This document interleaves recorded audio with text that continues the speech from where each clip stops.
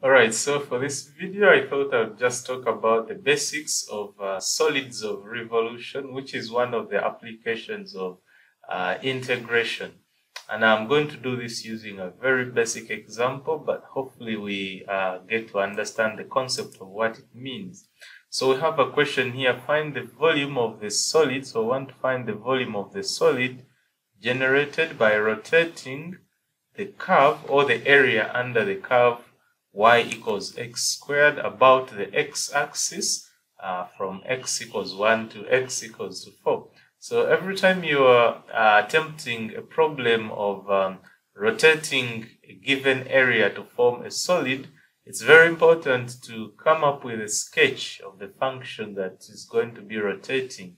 So that's why in this example I've used a pretty straightforward function, which is a parabola y equals x squared. So let's try to sketch this a little quick, see what it looks like. So y equals x squared kind of looks like this. Alright, something like that. Okay, starting from 0. So this is the y-axis, this is the x-axis. Just write y there and x here. So this is our function y equals x squared. So let's suppose, just for this example, that this is 1 right over here.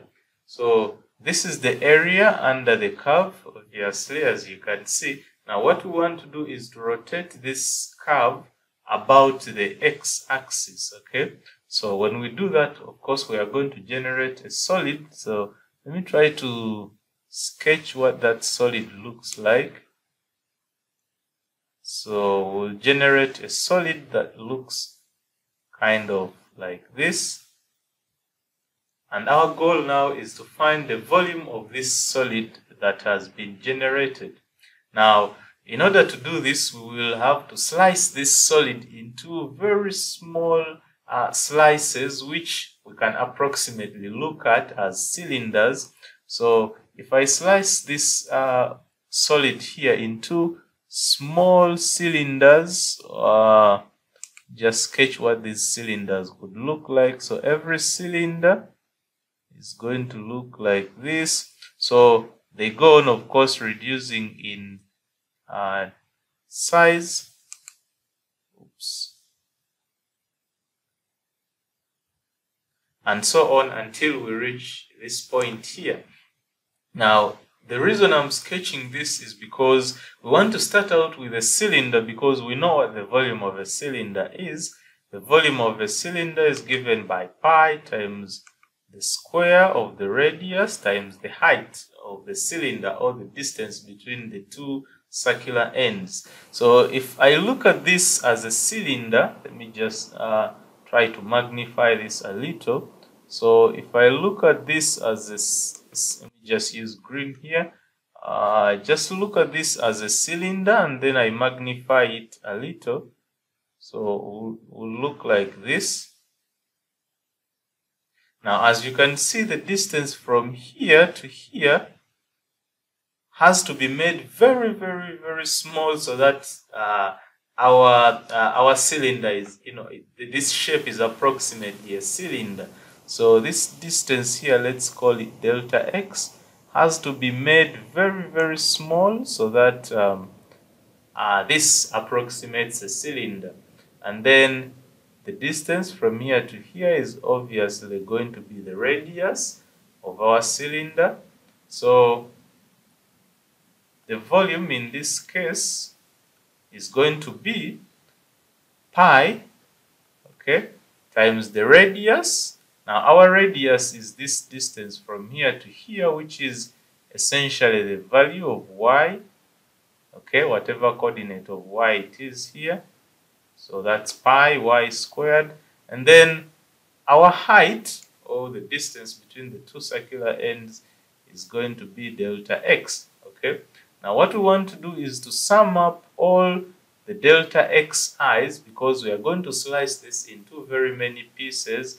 So from I equals to 0 to I equals n, essentially all the small slices that we'll be able to come up with, let's say n slices. And We can denote this in calculus using integration. Of course, integration means adding very small pieces together. So this is the same as integrating. So integrating from 0 to whatever the upper limit is. I'm just not going to put the limits now, but it's integrating pi y squared dx. So as delta x becomes, very small, we can approximate that now using dx. Okay, so this is going to be our volume. Now let's apply this to the problem that we have here. So just create more space here. What should I do? Okay, that's it. So our volume now is going to be the integral. Notice we are going from 0 to 1, and then we have pi times y squared. Our value of y is x squared, so that's going to be x squared dx, right? Which is, so pi is a constant. The integral of x to power 4, okay, just write that as integral of pi x to the power 4 dx, and then I can now do the integration, which is going to be pi x to the power 5 over 5.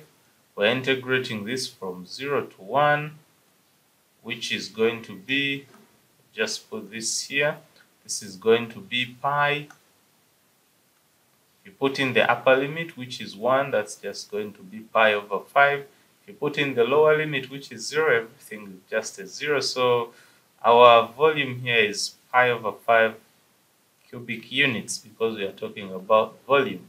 Alright, thanks for watching this video. I hope this gives you a basic idea of what solids of revolution are and how they work. I'll do more videos with more interesting examples. If you haven't subscribed to the channel, please be sure to do so. Also, give me a thumbs up, and I'll see you in my next video. Bye.